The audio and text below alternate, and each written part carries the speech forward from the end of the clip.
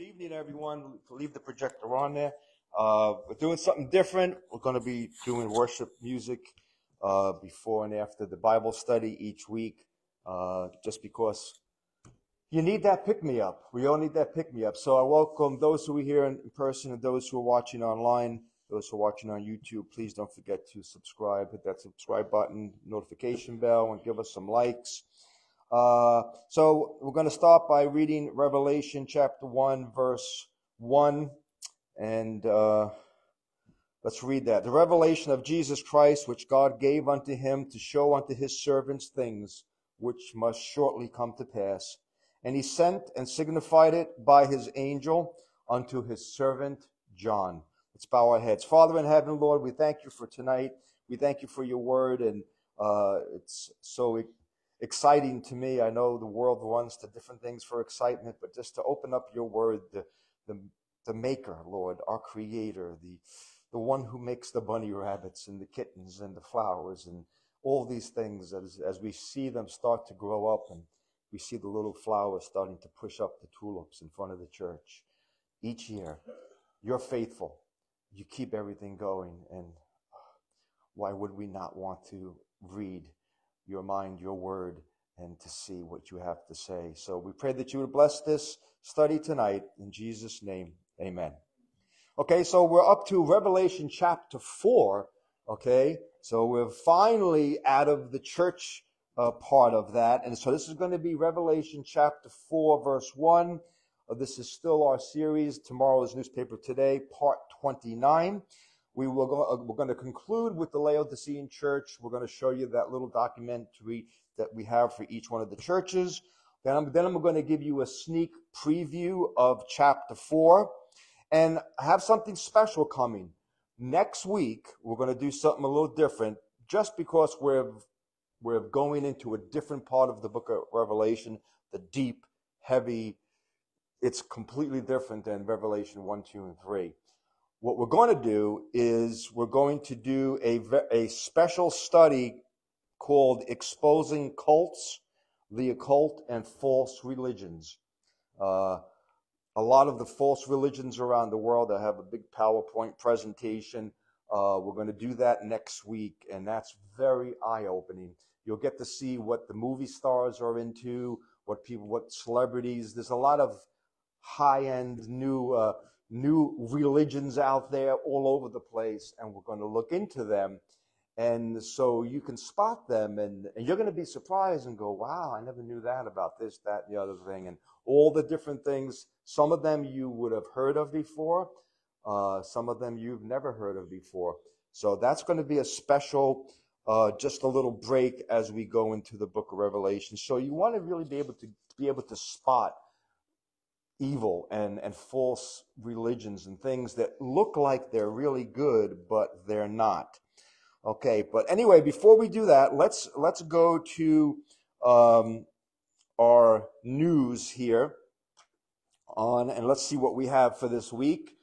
Okay, for February 28th, 2024.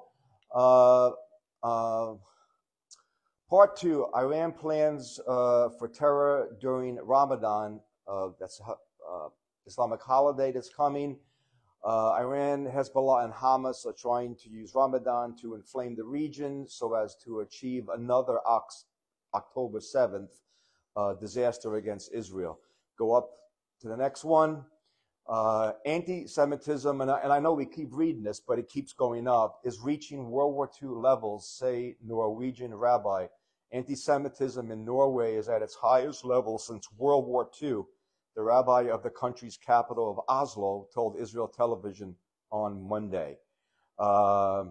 Okay, go up to the next one here. This is just a comment from the guy from the news organization that I get this from. Ticking towards doomsday, is the secular world counting down to the tribulation? As a lifelong student of Bible prophecy and a close observer of current events, I'm surprised that the rapture has not happened. So many signs point to the nearness of the tribulation and conditions described in Revelation 6, 1 through 8, with the release of the riders of the apocalypse. However, we still wait for the time when we will meet Jesus in the air. That's going to be really cool, guys. Next. Okay. Oh, go down there.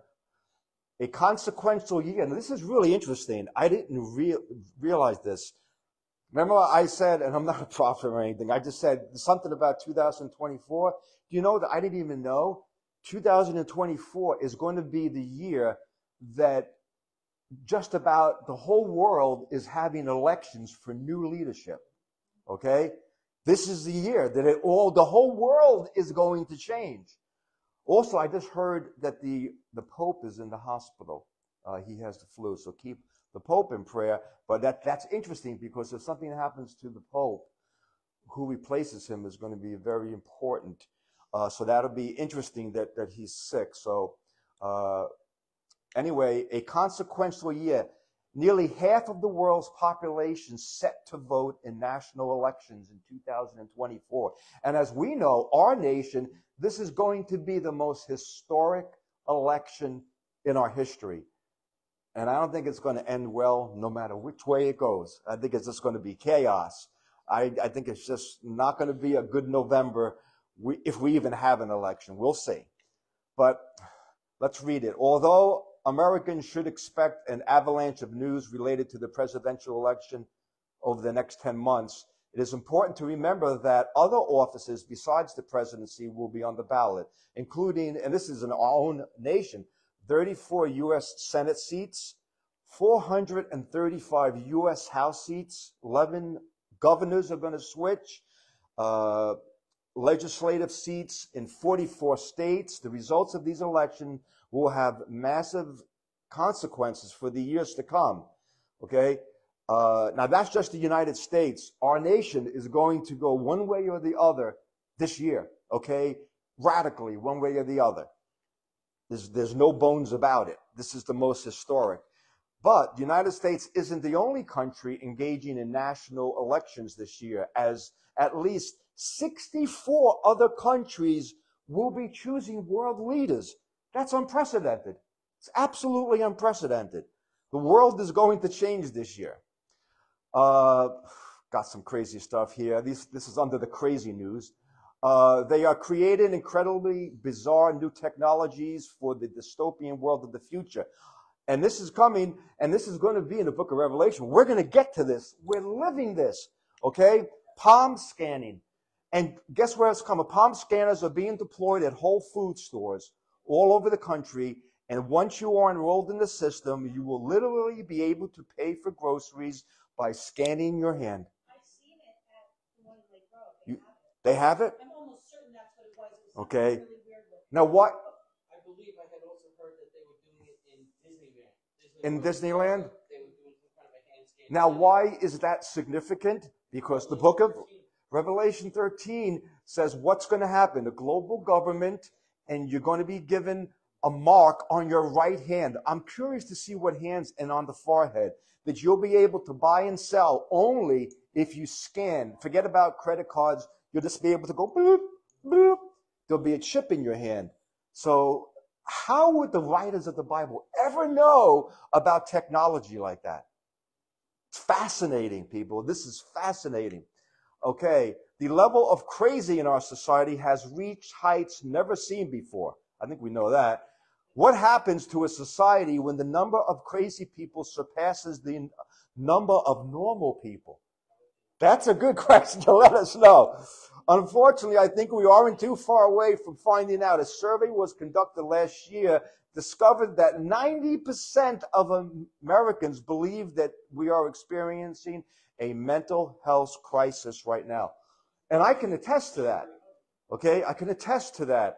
In my friends that I know, neurologists, psychiatrists, therapists that I'm friends with, and my own practice, and the people in our own church, people are mentally just collapsing, unable to cope with all that's going on. Another problem is it's also an epidemic within the homeless society. Oh yeah, the homeless people, they're not getting the help they need, and we have so many more people in the country. How are we going to help all these people? So someone's going to have to come and fix all this. I wanted to give you just a reminder of how does the Bible play all these things out. Well, the next thing to happen on God's plan is the rapture of the church. Okay, praise God for that. And we're going to be teaching exactly what that is. I've got a bunch of videos and movies and stuff. It'll be cool. The Great Tribulation that we read about in Matthew 24, 7 years will last. Now, these are all future things. None of these have happened yet.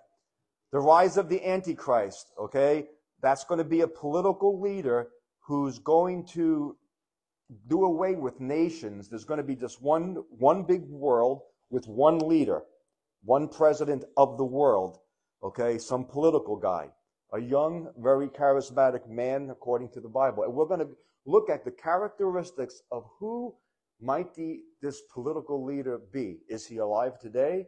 Is he going to be born? I believe he's probably alive and doesn't know who he is yet. But we will find out. We'll find out. After that is the Battle of Armageddon. Where's that? That's where Israel gets surrounded by the world that wants to wipe Israel off the map. It sounds like today. Okay? That's the Battle of Armageddon at the Valley of Megiddo. I actually have a picture of the Valley of Megiddo on the computer. One day I'll show it to you again. So that's going to be like World War III. That's what that is. And the world is going to come against Israel. Then we have the judgment seat of Christ. This is for believers who will be rewarded, and they'll gain and lose rewards for their life in Christ. Then we have the second coming of the Lord. Okay, after the Battle of Armageddon, Jesus returns. Then we have the kingdom age, 1,000 years long. Then we have the great white throne judgment, when unbelievers throughout history are going to stand before God. And God's great. He gives everybody a chance to give an account for their life. But if their name is not found written in the Lamb's Book of Life, off they go. Okay? And then we enter into the perfect age, eternal. And that's a little foggy. That's the very last part of the Bible, chapters 21 and 22 of Revelation. It's very interesting to see what's the future going to be like. The future. Very interesting. Let's go to the next one. I think we had one more here. Okay. What will people be like in the last days? 2 Timothy chapter 3, verses 1 through 7. It's funny, I just sent this to my friend. I have a lifelong friend, my best bud, John, we went to first grade together. And we've been friends ever since. He lives in Virginia, and I've been sharing the gospel with him for years and years. And we were talking today, or we were texting back and forth about what's going on in the world. And he's so just, what's going on? And I said, John, please, I want you to do something. Please read, right after we get off talking, read 2 Timothy chapter 3, verses 1 through 7. Will you promise me? He goes, yes, I'll promise you. And then after that, read Matthew 24. So pray for my friend John. Check out what God knows that of what the end of the church age will be like. So this is how people are going to be. Lovers of their own selves, conceited. Okay? Bing, get a point for that. Covetous, scammers. Boy, do you have to watch? Everything is getting scammed. Everything is someone's trying to sell you something or hacking into your computer, to your account, stealing your information, personal identity. They have at the gas stations. Now they have these people setting up these things. When you scan for gas, they have these people who plug things in there that they get your credit card information. They're scamming the scanners. It's crazy. Boasters. We don't have people who boast and brag today, do we? Yes. The nature of people will be bragging. Proud, not in a good way. Blasphemers. Anything they can do that's against what God says. Unthankful. A whole generation of people who are unthankful. They're not thankful for anything they have. Unholy. Without natural affection, uncompassionate, a mother's normal love for a child, children's love for their parents, that will just go away, and people just won't care for one another anymore. Truce breakers, okay, make a promise, break the promise, okay. How many people have you made a deal with and they, oh, you didn't write it down, sorry. False accusers, liars will be the watchword of the day. Incontinent. Now, we think of that word about when you can't hold it in, you got to go to the bathroom. But the Bible speaks of incontinence, meaning lacking self-control. There'll be a generation that people just can't control themselves. It's, I can't help it. I got to do what I got to do. They'll do whatever they have to do that makes them feel good. They'll be fierce, ready to fight. And we've shared in the news people who have been killed for parking spots now. You cut off, people will just kill you. It's so sad. Despisers of those that are good. The world will hate people who love God. Traitors, fake people. You guys haven't met any fake people, have you? Okay. Heady, meaning reckless, just crazy. Just go down 25 and drive around during the day. It is recklessness, boy. High-minded, thinking they are so smart, smarter than everyone else. This is an amazing one. Lovers of pleasure more than lovers of the Most High, of God. Having a form of reverence, King James says godliness, but denying the power thereof. People will appear to be spiritual. I'm meeting a lot of spiritual people, and we're going to be talking about this next week. A lot of spiritual things going on, and you doing your spiritual thing, but they'll deny the Creator who made everything. Okay, there'll be a lot of spiritualism, but no reverence for the Creator. Led away with diverse lusts. People will be driven by their animal instincts. If I want this, I'm taking it. See you later. I'm going home with it. That's whatever they see, they'll take. This is amazing. This is amazing. I think this is the most profound. This is what I wanted my friend John to read.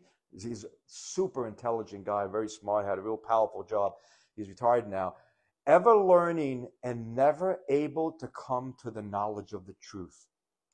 Do we have people today who are more educated than any other generation in the history of the world, yet they don't know the truth about God? And continuing, how many people are going to college forever? Just like their whole life is just educating. You got 10 master's degrees, but they don't have no common sense. Always learning, but never able to come to the knowledge of the truth. 2 Timothy 3:1-7 is mind-blowing to me. Absolutely mind-blowing. Okay, so I think after that, we're going to be showing the video. Okay, so this is going to be the video for the Church of Laodicea. It's a little bit long, and then I'll give you guys a quick overview of chapter 4. Okay.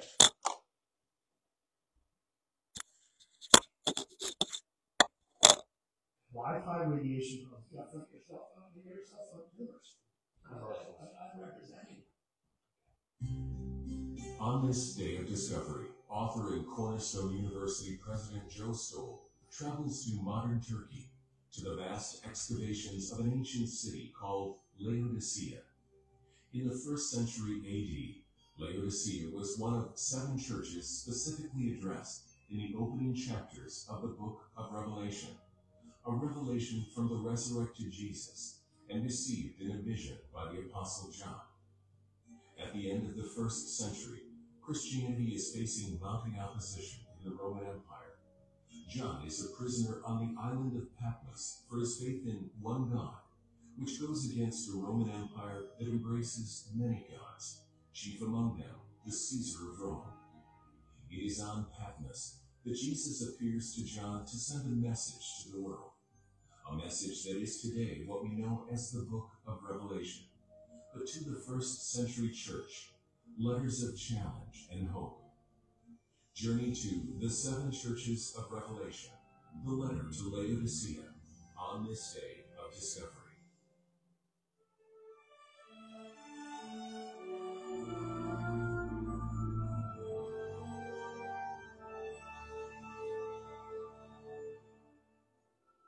What you see, write in a book and send it to the 7 churches which are in Asia, to Ephesus, to Smyrna, to Pergamos, to Thyatira, to Sardis, to Philadelphia, and to Laodicea.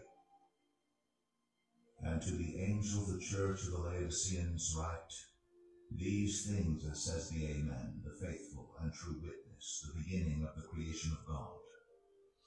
I know your works, that you are neither cold nor hot.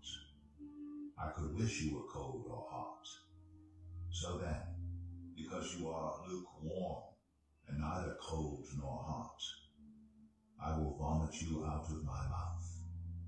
Because you say, I am rich, have become wealthy, have need of nothing, and do not know that you are wretched, miserable, poor, blind, and naked.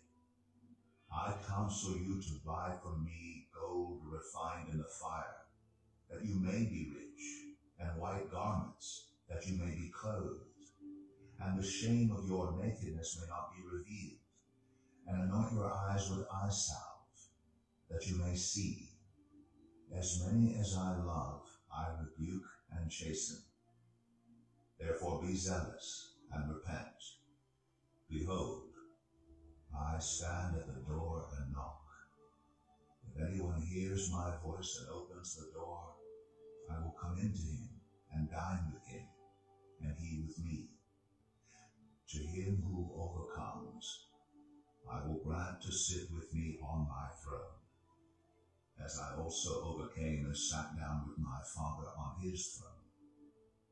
He who has an ear, let him hear what the Spirit says to the churches. If you were a first century Christian and you lived in Laodicea, you would feel blessed. This town had a booming economy. Planted on the major trade routes of its day, goods came from all over the world, made the marketplace rich and lavish. It happened to be the banking center of this region. Its textiles were beautiful and coveted all over the known world.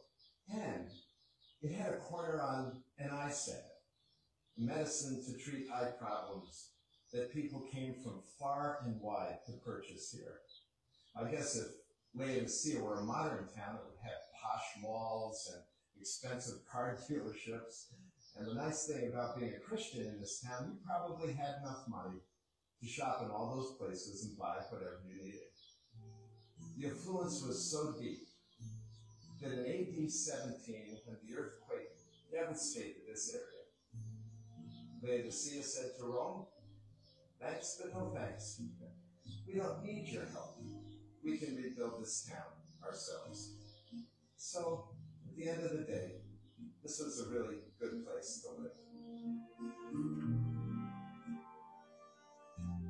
And while Laodicea was a really neat place to live, it had one big problem. There was no water here. The town was planted here to place it at the crossroads of the trade routes. That was an advantage, but the water was a serious disadvantage. So what they did was bring water from a source miles away. They constructed a long avenue of these kinds of water pipes, and it brought the water into the town.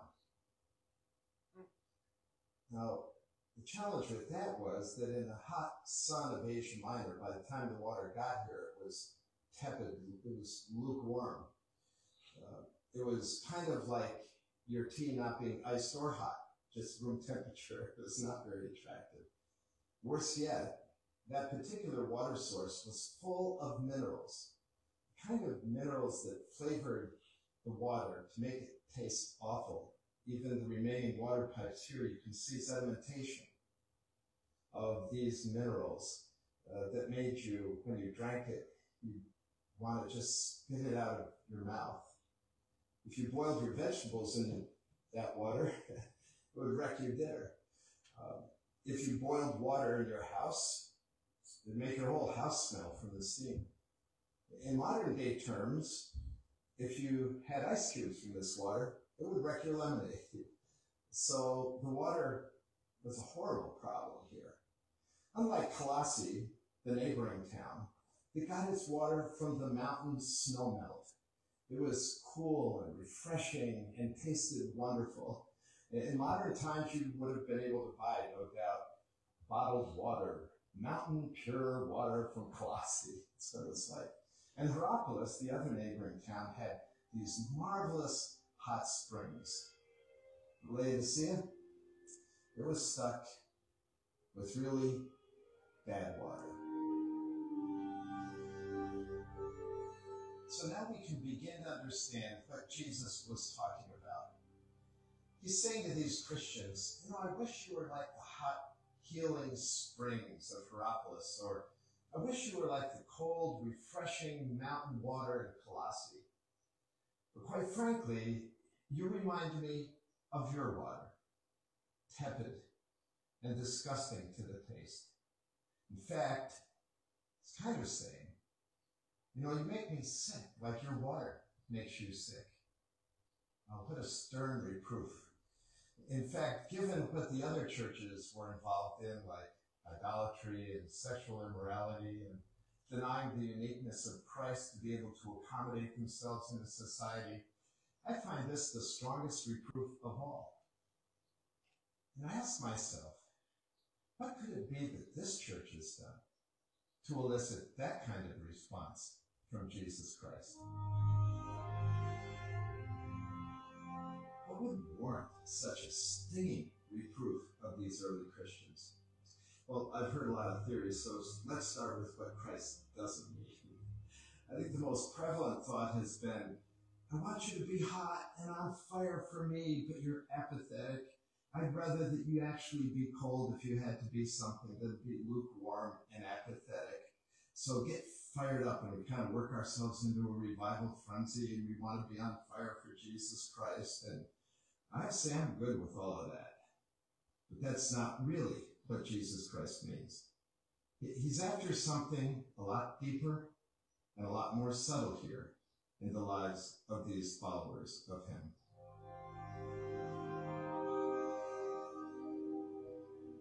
Actually, Jesus explains exactly why he feels like vomiting when he thinks of them.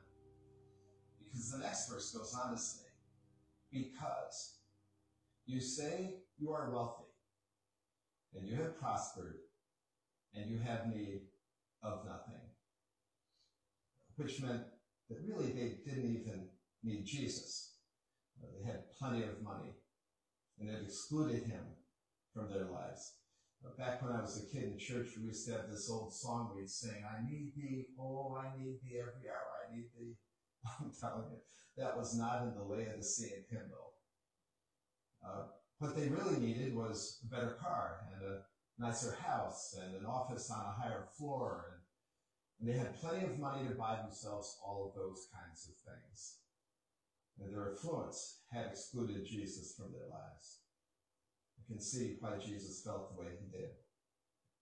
It reminds me of what the Laodiceans said to the emperor after that horrific earthquake in AD 17. When he said, no thanks, we don't need your help. We have all we need. The danger of affluence crowding out Jesus is an old problem. Back in Deuteronomy, God warned the Israelites that when he brought them into the Canaan land that was rich with vineyards and houses that they did not build and all of the affluence that they would find there, he said, then beware, lest thou forget the Lord thy God.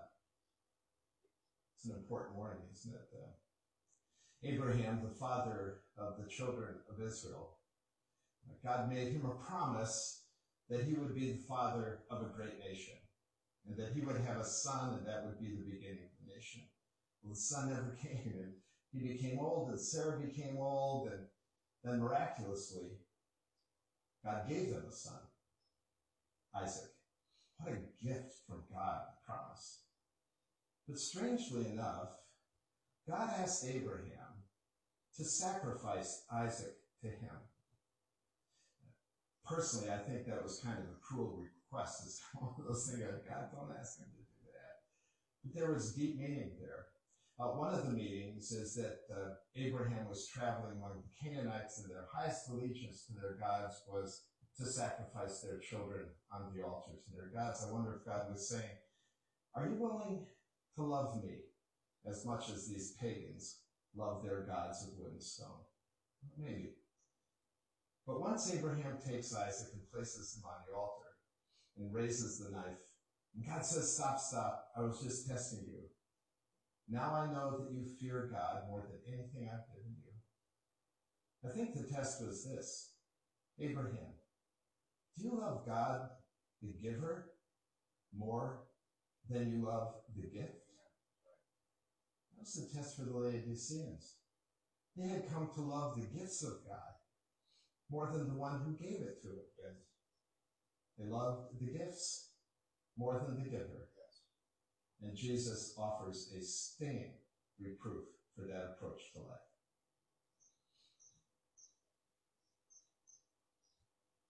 About a month ago, I had a very interesting experience. I had been asked to speak at the Arizona Governor's Prayer Breakfast, and it was quite an event. Seated to my left was the governor of Arizona, there were Supreme Court justices, and all the important people were there. It was a lot of fun. By contrast, 3 days later, I spoke at the Brooks Correctional Facility in Muskegon, Michigan.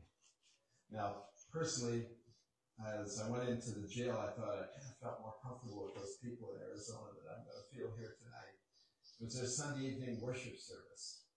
As I walked into the room, I was greeted with friendly handshakes and warm smiles and a few hugs by the prisoners. And I thought, wow, what an interesting atmosphere. And then we began to worship. I couldn't believe the same. It was gripping. It was real. It was authentic. It was loud. It just took my spirit up to heaven with them.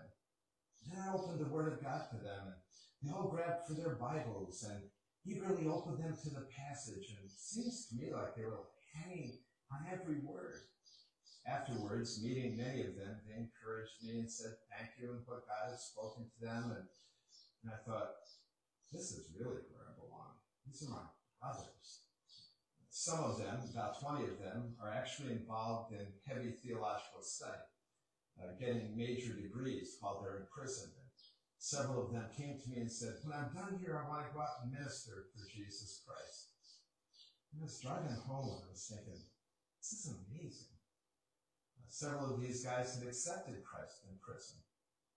And all they have is like a sparse cell, and kind of not very good food, and a prison sentence. And they love Jesus, and they're going deep with him. They have nothing, but they have Jesus. It seems to me that was all they really needed.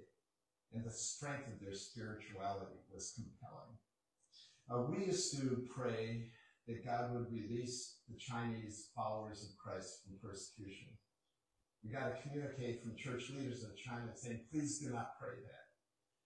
What we really need is you pray that we will be faithful in the persecution. Because when we're under persecution, when we're impoverished for Christ, we thrive in Jesus Christ. It drives us to him. They're telling us now in China that the affluence is growing in major cities like Beijing and Shanghai, that the churches there are weakened because the affluence starts to move Jesus out and the need for Jesus to the edges. I guess we're learning something from this letter to the Laodicean church. That what we really need is Jesus. And affluence might just get in the way.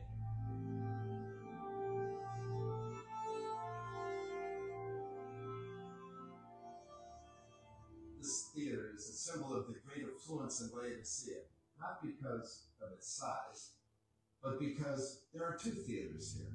This town had 40,000 people in it. Ephesus, the world-class city, had 200,000. They only had one theater. Bragging rights for the rich town.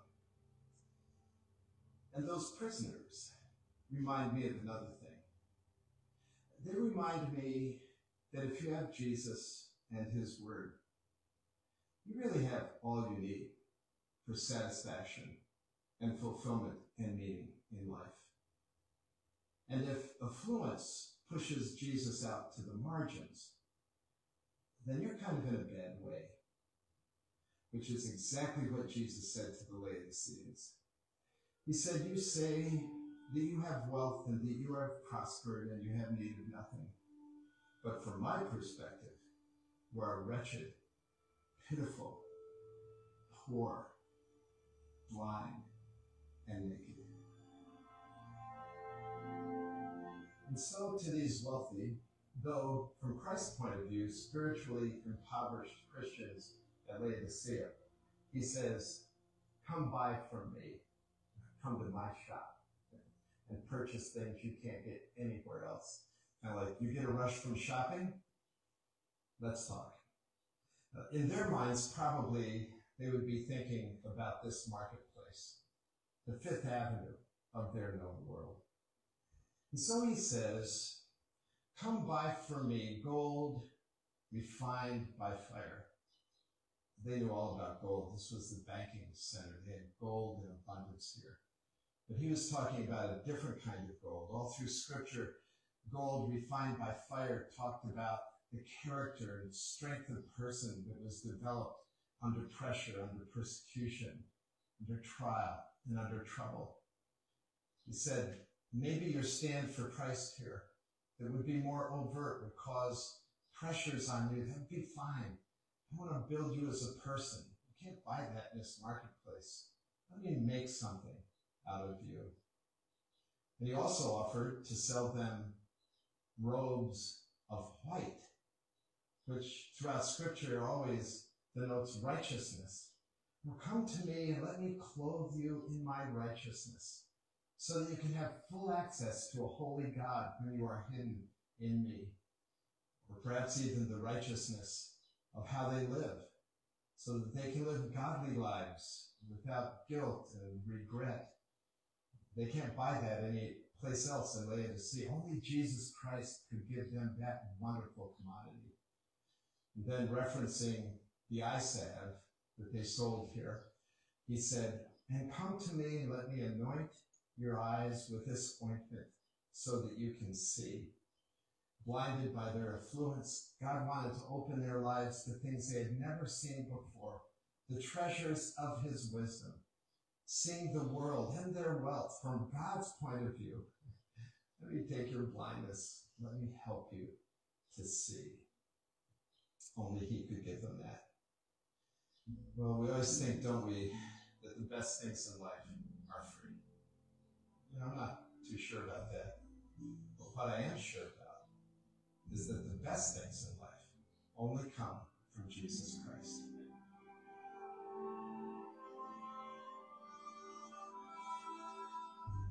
And so, Jesus wraps this letter to the followers of him at Laodicea with what I think is a very compelling picture. He says, behold, I stand at the door and knock. That's the door of their lives, the door of their heart. He says, if anyone hears and opens the door, I will come in and fellowship and dine with them. We need to get this straight, that dining in those days was deep, intimate fellowship. It lasted for hours. It's not like taking my TV tray into the living room to watch TV with my wife. So he's offering them deep, intimate fellowship with him. Now, I think this can be taken in some different ways. I remember when I felt my need for Christ as a Savior, that I went to my dad and I told him that. We sat down and he opened the Bible to this invitation of Jesus Christ. Behold, I stand at the door and knock. If you open your heart's door, I will come in. And I did that night. Some of you right now may be hearing the knock at your heart's door. We said earlier in the church at Sardis that the identity and the claims of Jesus Christ were exclusive. But you need to know his invitation is not exclusive. He says, whosoever may come and knock at your heart's door. Open it. I love you. I want intimate fellowship with you. Maybe that's what your heart is yearning for now. But there's another view of this. Actually, this is being written to people who've already received him, who have pushed Jesus out of their lives because of their wealth, because they really don't need him. I'm struck by the fact that these letters begin with this powerful image of Jesus Christ, the awesome, conquering, unintimidable Jesus Christ. And at the end of the letters, he's been marginalized by them. Yet humbly, on the outside, he knocks, wanting to come in. Can you hear that over the clutter and the noise of all the stuff in your life? And are you willing to believe that if you really have Jesus, you have everything that you need? The material stuff is simply a bonus, not a distraction. Would you be willing now to hear him and to open your heart's door again, bring him into the center? You need to know that nothing satisfies like Jesus, and he's ready, willing, and waiting. I guess the issue is, will you open the door?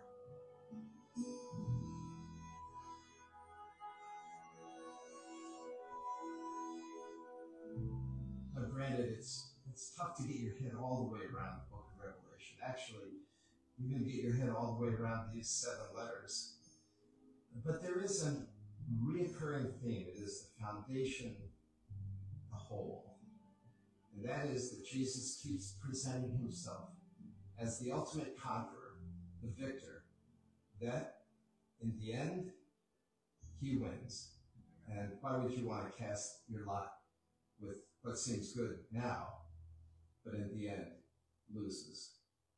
I remember teaching the book of Revelation and these letters to a group over here in Asia Minor. And I told them that.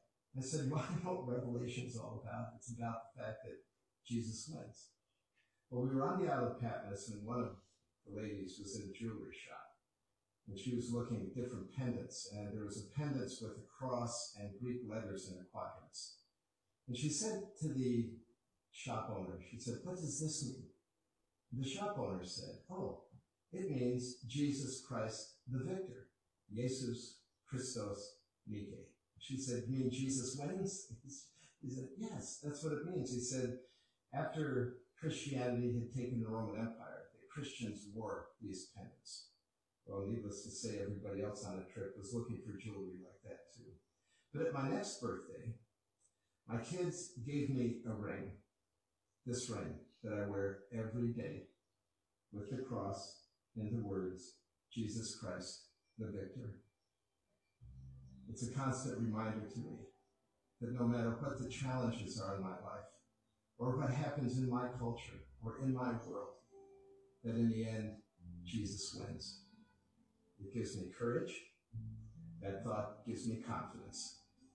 And it was that thought that gave confidence and courage to the early Christians. To him who overcomes, I will grant to sit with me on my throne, as I also overcame and sat down with my Father on his throne. He who has an ear, let him hear what the Spirit says to the churches. Wow, that was a great one. That was the best of the 7. So put the lights on for a second. Leave that projector on. And what we're going to do here, we've got a couple minutes left. I want you to go to Revelation chapter 4. We're just going to give you a quick preview of what's coming up. And then we'll close with a song. Revelation chapter 4, verse 1. Because this is where it really starts to change. So now this is John on the island of Patmos. After Jesus told him about the 7 churches, this is what happens next. Now, I'm just going to read it through tonight, but we're going to go back and we're going to pick this through in the weeks to come and explain every single thing. So, after this, I, John, looked, and behold, the door was open in heaven. And the first voice which I heard was as it were a trumpet talking with me, which said, come up hither, and I will show thee things which must be hereafter. And immediately I was in the Spirit, and behold, the throne was set in heaven, and one sat on a throne. Talk about transportation in the blink of an eye, space travel. He's in the throne room of heaven. And he that sat was to look upon like jasper and a sardine stone. And there was a rainbow round about the throne, in sight like unto an emerald. So John is seeing the throne room of God. And round about the throne were 24 seats. And upon the seats I saw 24 elders sitting, clothed in white raiment. And they had on their heads crowns of gold. And out of the throne proceeded lightnings and thunderings and voices. And there were 7 lamps of fire burning before the throne, which are the 7 spirits of God. We're going to talk about what the 7 spirits of God are. And before the throne there was a sea of glass like unto crystal. You can almost imagine this in your head. And in the middle of the throne, round about the throne, there were 4 beasts full of eyes. Now this gets really weird and very bizarre. So he sees these 4 beasts full of eyes before and behind. And the first beast was like a lion, and the second beast like a calf. And the third beast had the face as a man, and the fourth beast was like a flying eagle. And the 4 beasts had each of them 6 wings about him, and they were full of eyes within, and they rest not day and night, saying, Holy, holy, holy, Lord God Almighty, which was and is to come. Those are angels. That's what they are. And when these beasts give glory and honor and thanks to him that sat on the throne, who lives forever and ever, the 24 elders fall down before him that sat on the throne. So Jesus is sitting on the throne. These 24 elders fall down and worship him that lives forever and ever. And they cast their crowns before the throne. That's where the band, Casting Crowns, that Christian band, this is where they get their name from. Casting crowns, their crowns, back to God. We're nothing. You're everything. And they said, Thou art worthy, O Lord, to receive glory and honor and power. For thou hast created all things, and for, this is my favorite part, thy pleasure they are and were created. So what does all this mean? Well, you'll have to wait till March 20th, Bible study, to find out, because next Wednesday night, we're doing a special study exposing cults, the occult. In case you know, there's a difference between a cult and the occult and false religions. Okay, that'll be on March 6th. And so that's what we're going to be looking at. Yeah, so then then on the 13th, there'll be no Bible study because we have a church board meeting. And I do ask you guys to be praying for our church here, that the Lord would keep our doors open, and pray for protection for us as Satan begins to throw a lot of darts at us here. Me personally, a lot of spiritual warfare going on, and I need protection and provision. So there's a lot going on. There's a lot coming up.